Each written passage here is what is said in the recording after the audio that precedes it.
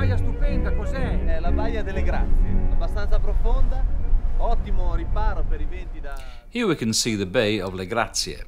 The water's quite deep. It's sheltered from the strong libeccio and maestrale winds, but it's very well protected. Allevamenti? Questi sono allevamenti di pesci, sì, branzini e orate. Che bella idea, eh? Oltre che per l'ormeggio, diciamo...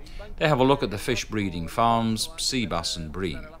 The area is ideal for mooring your boat. È un porticciolo. Laggiù c'è un porticciolo, sì. Over in the distance there's the tourist harbour of Le Grazie. They dock their boat against the wharf near the Val de Tauro shipyards. Lui è Corrado Ricci, giornalista locale. Sa tutto. Tutto quello che c'è da sapere su questo posto. They meet Carlo Ricci, a journalist. He knows everything there is to know about this place and its characters. He explains that Le Grazie is a place with a history that goes back to the maestri d'ascia. Storica delle Grazie dei Palombari. Ma perché questo è un porticciolo, Le Grazie, dove la tradizione è quella della barca d'epoca. Le Grazie has a long-standing tradition of giving shelter and service to classic boats. In fact, you can see these boats sailing in and out of the shipyards all the time. They're old, precious, and their beauty is breathtaking. This is because Le Grazie is the historical harbour of the Gulf of La Spezia, and also of the famous characters who have made appearances here over the years. Abita qui, negli orti, dietro al porticciolo delle Grazie. They go to search out a really special, important local character. He lives here surrounded by the vegetable and fruit orchards behind the harbour area. Mario Garzia. This man has spent all his life in the sea, or rather under it.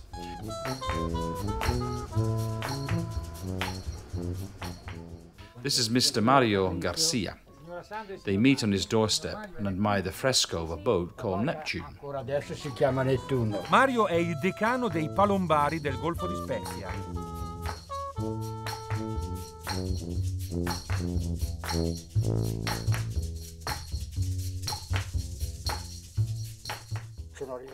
Mario is the deacon of the deep-sea divers of La Spezia. He tells us that he's 99 years old, shows us his diving equipment, and says that his first dive underwater when he was 16 years old. Che mestiere vuoi fare? Zio Dio. Il nonno faceva il pescatore di corallo, poi è andato in marina. One of his uncles asked him what he wanted to do when he grew up, and he said that as all his close relations had worked in the sea in different ways, then what else could he do? Sono stato vestito, ha fatto gettare in mare delle robe così, cioè gettala in mare. Te, se vuoi fare il palombaro, devi andare a trovare cose e portarla su. Ah, la scuola è tutta lì? Tutta lì.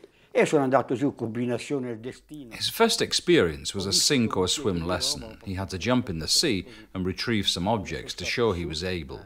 Mi ha levato l'elmo, mi ha dato una bella patta così. That was all he did to become a deep-sea diver. Ma dai! E sto qua, qua ci sono io. E questo lei? E sono il più piccolo, sono io. Il più piccolo sono io. He shows us a photograph. He's the shortest one in the group. What's his best memory, on or under the sea? He says without a shadow of a doubt, under the sea. Why? Because he used to make love to the mermaids. E l'amore per il mare non finisce mai per Mario, che giusto l'anno scorso ha deciso di rimettere in acqua la sua vecchia barca, il Nettuno. Lei ha restaurato la sua barca? Sì. He decided to set sail again last year with his boat, Neptune. He says that he has restored it to its former glory and is ready for sailing out into the sea, for fishing, enjoying the sea, taking his grandchildren. He goes out occasionally. Eccola qua, la vede?